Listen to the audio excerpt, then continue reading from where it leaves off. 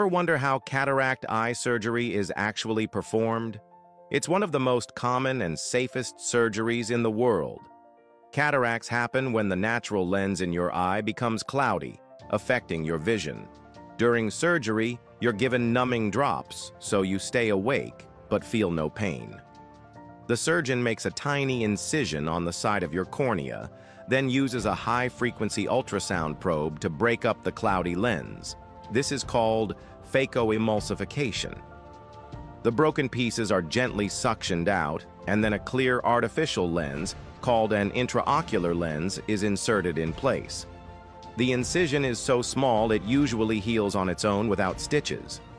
The whole procedure takes about 15 to 30 minutes per eye, and most people notice clearer vision within a few days.